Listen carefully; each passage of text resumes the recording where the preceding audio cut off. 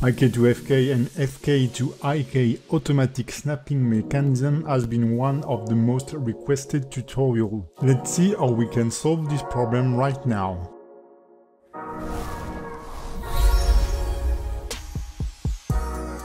IK to FK chain snapping has been one of the most requested tutorials those last months. Unfortunately, I don't know how to script. So I find a little tip that once you're familiar with will save you a lot of time than trying to match the pose by hand. I also invite you to stay until the end of the video where I'll show you some tips that will be very useful using this mechanism whenever you are dealing with motion capture or animation libraries. Let's get started. Whether it's a leg chain or an arm chain, you will need a FK to IK mechanism. So if you don't know how to build this, I've covered this in detail in this previous video. What we have here is a simple character rig with an arm set to FK and a property bone that allow us to switch to the IK chain.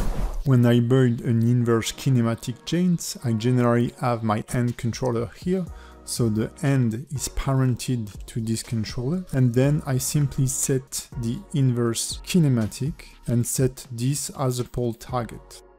So now the hand is following and I have my inverse kinematic set. What we want to do is to duplicate this chain, and then we will constrain it using the mechanism of the inverse kinematic using copy transform. So I will select first the mechanism bone of the inverse kinematic, then this one, and press Ctrl+Shift+C, copy transform. And I will do the same here.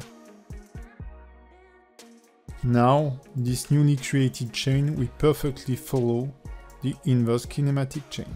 So I will repeat exactly the same process with my mannequin ring. I will select the IK chain, duplicate it, and then I will add a copy transform from the original chain onto this newly created chain. This is going to be my IK to FK mechanism chain.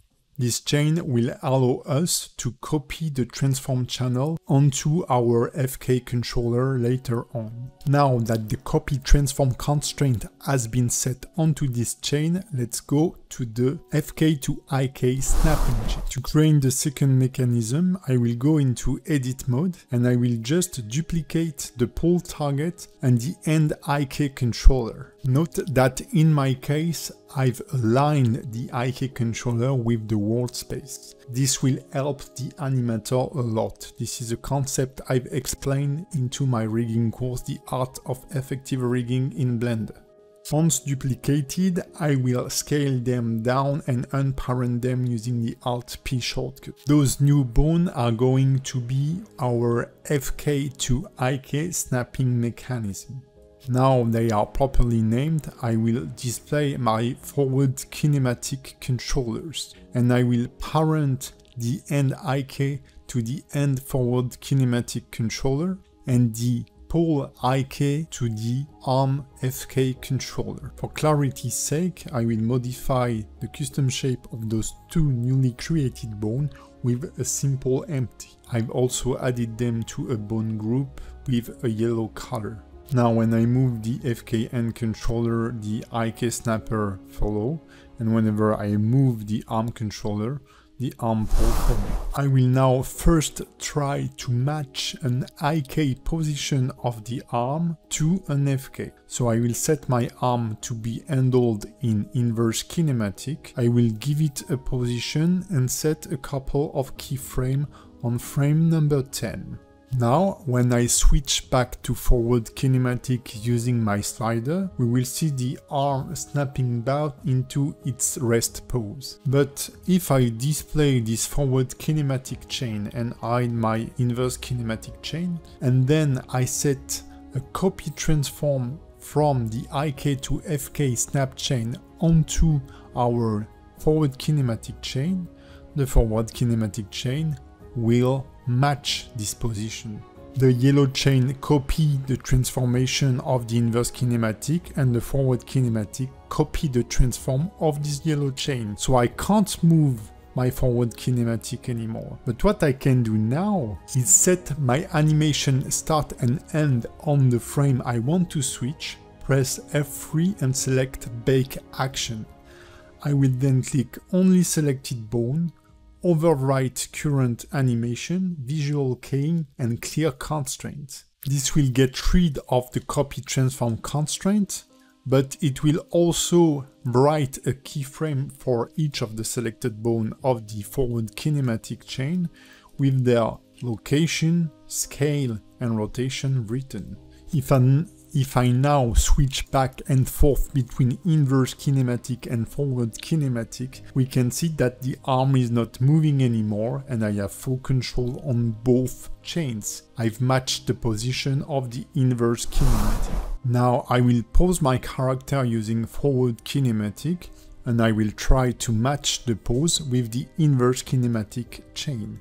So I've set my character into a quick pose using forward kinematic, and then I will add a copy transform from our snapper onto the end IK, the controller, and then a copy location from the pole snapper onto the pole target. From there, as I did before, I will set my animation length to only frame 10. We can see as before that now when I move the FK, the inverse kinematic chain is following because it's constrained with a copy transform. So I just have now to bake the action of the end IK and the pole target. This time when I will switch from IK to FK to check if my snapping is okay, we will see a very slight movement of the elbow. This subtle movement is probably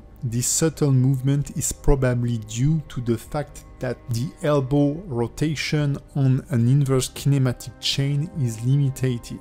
In my case, it's limited to only rotate on the Z-axis, while on the forward kinematic there is no limitation. So a lot of artists like to animate with the inverse kinematic because there is less controller to be animated to get a pretty broad range of movement, but the forward kinematic chain offers more freedom and better arcs. One of the benefits of using this baking system is that it will allow you to get better transition from forward kinematic to inverse kinematic, but it can also allow you to convert mostly forward kinematic motion capture action into inverse kinematic action. On this jumping loop, we can see that the inverse kinematic controllers of the legs are not moving, but if I display the forward kinematic controller, we can see that they are animated. And this is pretty close from what you would have if you were downloading motion capture animation or any animation bank on the internet. They can be very useful, but also very painful to edit because you will have to edit each frame, but also the forward kinematic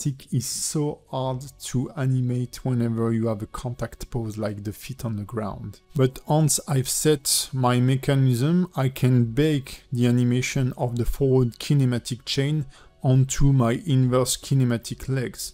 So I've created quite the same mechanism as for the arm. For the legs, I will bake it down onto the inverse kinematic and then switch from forward kinematic to inverse kinematic controllers. Once all the constraints are set up, I will press F3 and bake the animation, and you will see that now I'm playing the animation and the inverse kinematic controllers are following. From there, I'm free to switch to inverse kinematic controller and retake the animation or tweak it a bit, playing with the curve, etc. If I want to offset the moment where the foot is hitting the ground, I just have to move the contact pose.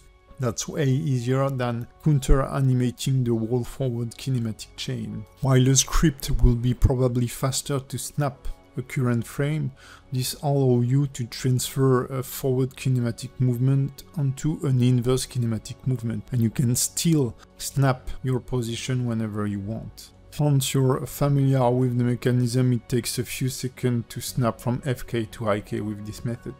This is the end of this video. I hope you enjoyed it and I see you in the next one.